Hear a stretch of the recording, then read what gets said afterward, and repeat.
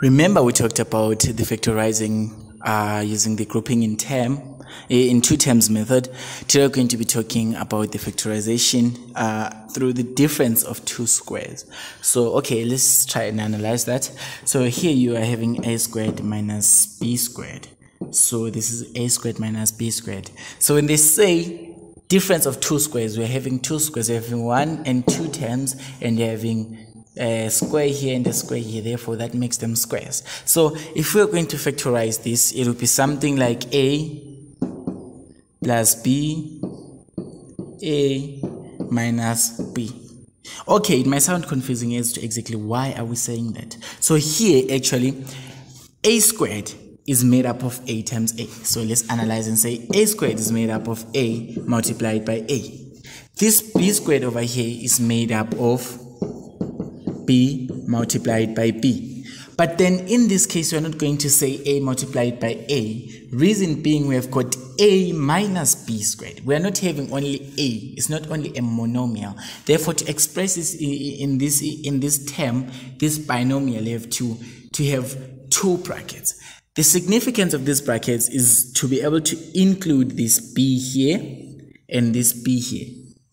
Otherwise, there wouldn't be a need for a bracket to really represent that a times a is a squared. So in this case, b squared can be expressed in form of b times b. Therefore, remember that when you are having brackets, it means you're multiplying. So when you're multiplying, you're having brackets. So a multiplied by a is a squared actually, and then b multiplied by b is b squared actually. You see, so this becomes easier when you are doing the difference of two squares. So let's try and understand using an example.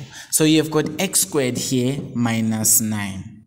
So this is actually a difference of two squares, but then many people wouldn't notice because the 9 doesn't have a square. I mean, the 9 is raised to the power of 1 compared to the x squared, which is raised to the power of 2. Therefore, what makes me say that 9 is a square is because 9 is made up of 3 squared, or 3 multiplied by 3. You see, so that makes up 9. So that makes 9 a square. So you just have to represent it in form of a square. So therefore, you rewrite this equation, x squared minus 3 squared, not minus 9. You're now representing them in form of squares. Remember that it's represented in form of square here, square here. All the terms are raised to the power of 2. Here, you just have to make sure that all the terms are raised to the power of 2. So in this case, what do? You have to write this x squared. So x squared is a product of x times x. So x squared is made up of x multiplied by x. So here, you're just going to represent x here, and then close brackets, and then x here. You won't have to write x times x because now there's a minus 3 which is affecting you from writing just x times x.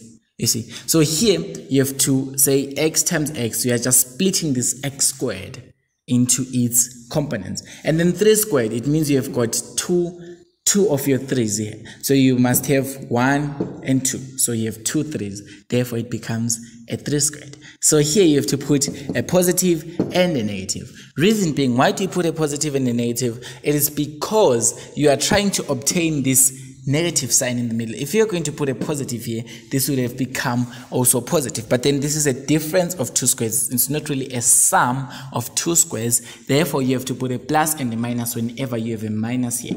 Whenever you have a minus, you have to put in the plus and the minus. It is because when you multiply a positive number and a negative number, you actually get a negative number. So to be able to obtain this negative 3, you have to do that. So here you can see that this can be FOIL. This is the multiplication of two binomials. So if we are going to multiply these binomials, you are going to say x multiplied by x. We're trying to reverse this. X multiplied by minus 3, and then 3 multiplied by x, and then 3 multiplied by 3. So this is the FOIL method. Okay, let's actually see if this goes back to x squared minus 9. So in this case, x multiplied by x is x squared. We're talking about this green line going all the way up to here. So this is x multiplied by x, which is x squared. So that is why we split it. So this is actually a reverse of what you did. So x multiplied by minus 3. This is not 3, this is negative 3. So x multiplied by minus 3 is minus 3x. So mind the sign or mind the value. Okay, and then 3 multiplied by x is positive 3x. Right, and then 3 multiplied by negative 3 is negative 9. Guys, is it actually the same as this? No. Is it the same?